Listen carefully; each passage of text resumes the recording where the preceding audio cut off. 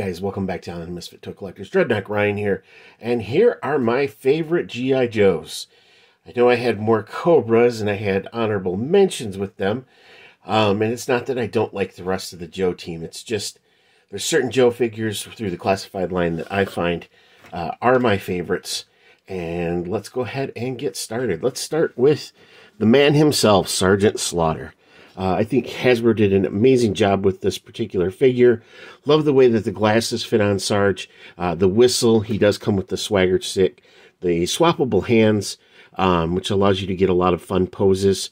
Also, Adam Rich's artwork on the outside of this particular figure was just absolutely amazing. There have been a number of Sergeant Slaughter figures, whether you collect Mattel, Valaverse, or of course the Hasbro. This is my Sergeant Slaughter. As a kid, this was my first mail-away figure, the wrestling attire Sergeant Slaughter. And then when this one came out with the Triple T tank, the Tag Team Terminator tank, I had to get this as well too, as he was such a big part of the cartoon at the time. And I just had to have Sergeant Slaughter. Knowing him from wrestling, and then having him join my favorite cartoon and action figure line was just absolutely perfect. I did add some gear from Gridiron, so a new belt with the sidearm. Of course, he has his bullhorn, as he is the drill instructor for the G.I. Joe team. Now, with Crocmaster, we did get Fiona, and with Snake Eyes, we get Timber. We've had two versions of Timber, which is the all-white and the gray.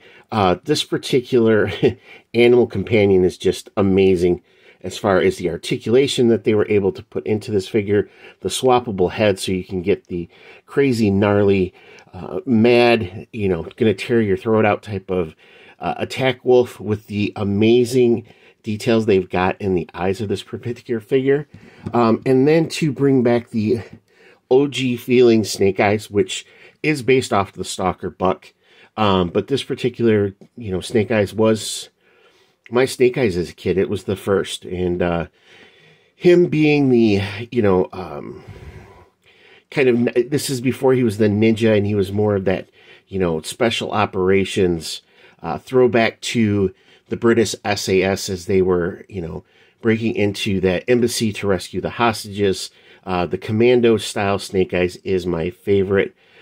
Just with the great deco and gear that they've offered up, the upgrade on the boots, the knife, which I think is just a nice addition too. You can get it out. Just, an absolute just beauty. The sidearms, and then of course the vest and everything is more tactical. It's just a nice throwback. I do also like the mask that he's wearing too. This throws to probably my favorite Joe of all time, and that's Stalker. The classified version of Stalker, I think, is amazing. He comes with a lot of great accessories. He comes with the scarf, a couple different rifles. Of course, I did upgrade mine with the Gridiron kit with the M16 with the Starlight scope. Throwback to the G.I. Joe comic. Stalker is from Detroit. I'm from Michigan, so he was always one of my favorite Joes. And I think just with the Hasbro team, they just knocked this one out of the park. I think it's a great mix between the original Stalker and then, of course, the upgraded Stalker that we saw in the Pursuit of Cobra in the 30th anniversary line. Just absolutely love this figure. Of course, like I said, I did upgrade some of his equipment as well, too. But he does sit with the place of honor in my collection. Outback has to be the perfect figure that I think I've ever seen come out of, like, Hasbro or Mattel. The mass production type action figure line. The head sculpt on him is just absolutely amazing. The gray and the whitewash in his hair and his beard. His strikingly blue eyes as they peer out at you. The t-shirt, even with the tiger on it, it's not like the Real American Hero Tiger Force one where it was kind of, just kind of goofy. It's awesome. The deco, the leg, the buck themselves, all of the accessories that he comes with, the backpack. I mean, it's just absolute home run to the arm hair on his arms is just amazing. And then when you look at the Outback that just came out in the general release with the Survivor shirt on, it just goes to show you that this is the Outback that's seen some shit, and the redhead Outback is the one that hasn't seen everything just yet. But he's probably, just right out of the box. I haven't added any upgrades to that particular figure because I really think it's just perfect the way he is.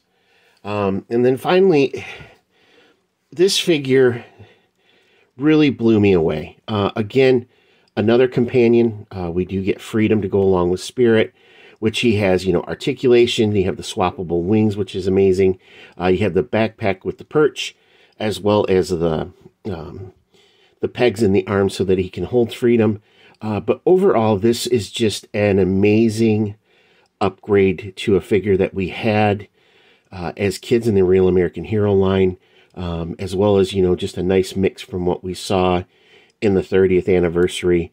I did give him a Winchester. If you're a kid who ever watched The Rifleman, this particular gun. I do also like the sniper rifle that they did provide with him as well, too. I just had that Western feel that I wanted to keep with Spirit. I love the deco on the knife and the knife sheath itself. It's just crazy how they were able to get a lot of this onto these small items. The pistol itself has an eagle sculpted into it. I mean, it's just absolutely crazy what you were able to do with this particular figure with all the different deco and paint apps that they've been able to add. And then, of course, just with the accessories itself. Absolute home run. Just an overall amazing figure. And that's why these 5 are my favorite Joe figures so far. And I know that we're going to get more. I've seen folks already have gotten Rock and Roll. That looks like an amazing figure. I'm excited for Torpedo, Shipwreck, of course. And then some of the named figures that we know are coming out as well, too. I think it's just going to be a very fun 2023 for classified collectors. And we'll be able to continue to add some amazing figures and characters to our shelves. But I hope you guys are having a great day, evening, night, wherever you're at on the island. Thank you again for all your support. You guys are all absolute legends, and I will be talking to you all soon. Yo, Joe!